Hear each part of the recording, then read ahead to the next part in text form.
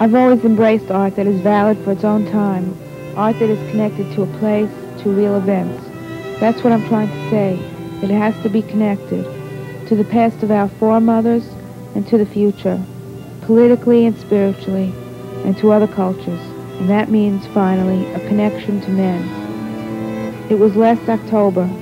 I was standing outside of my studio in Berkeley, watching a dump truck across the street. It was delivering sand. I stood there watching the sand pour from the truck. It was a revelation.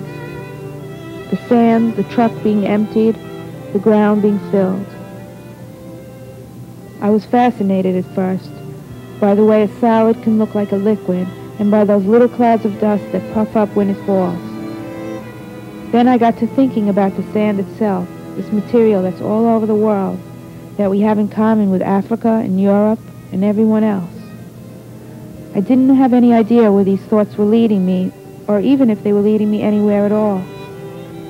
Then came the eruption at Mount St. Helens in Washington. Like a number of other women, I saw Mount St. Helens as very female, about women not being silent anymore, and I knew that the time had come for my art to embrace that message. I had my first sand gathering last November. It began as a small ritual that now has evolved into a collective gathering that reflects the need for connections and coherence. We have collected sand at locations and under circumstances charged with political, geographical, and personal significance.